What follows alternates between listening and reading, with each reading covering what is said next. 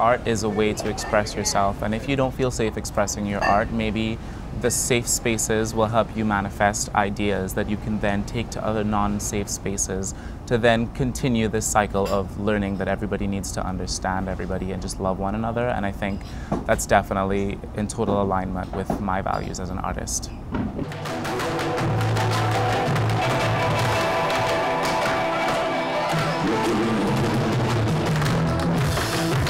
So I would say my main style, my main form is contemporary dance.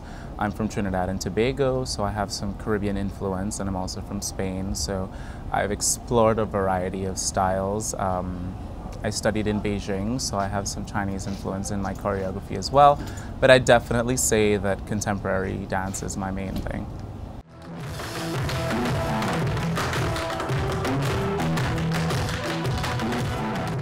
This sort of elevated sensation of just doing good, and I think doing good is something that everybody enjoys. And when I'm on stage and I feel good about what I'm doing and I feel like the audience is really into what's going on, it really makes me feel amazing, and that's what keeps me going. I think New York is a very particular place, but we're very accepting.